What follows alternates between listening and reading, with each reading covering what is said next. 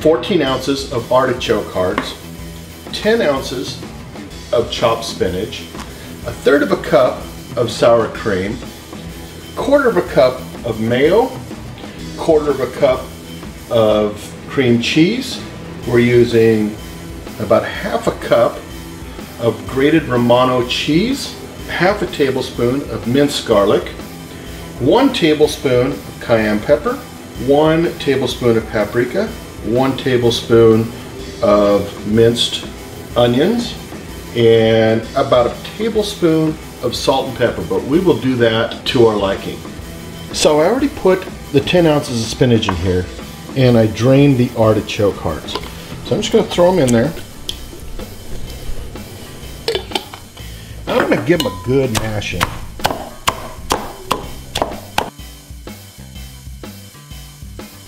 Next thing we're going to do is put our onions in. We take our garlic and put it in. Take our cayenne pepper.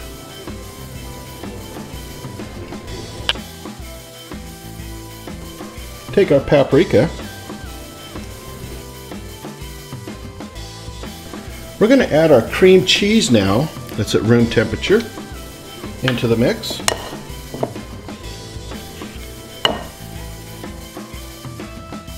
Make sure we get the sides as well. Everything together. We're going to take our mayo, throw it in.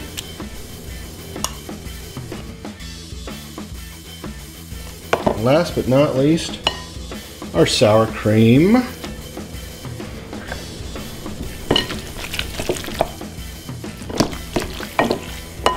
That's all mixed in there together. I'm going to add just a little bit of salt and pepper.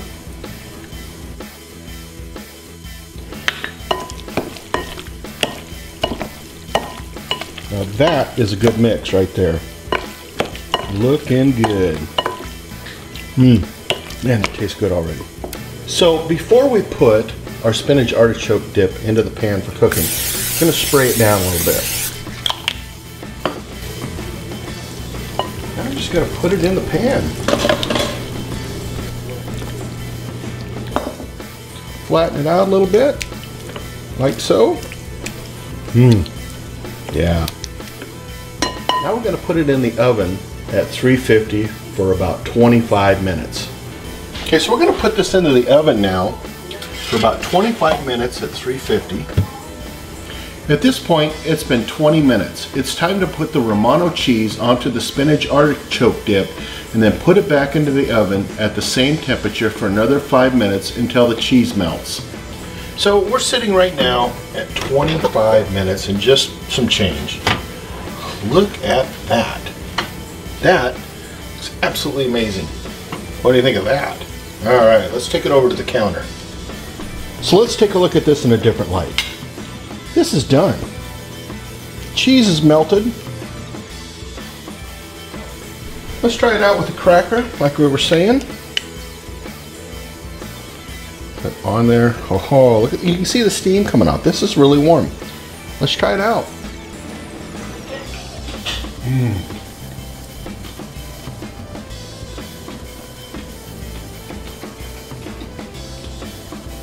That is really good.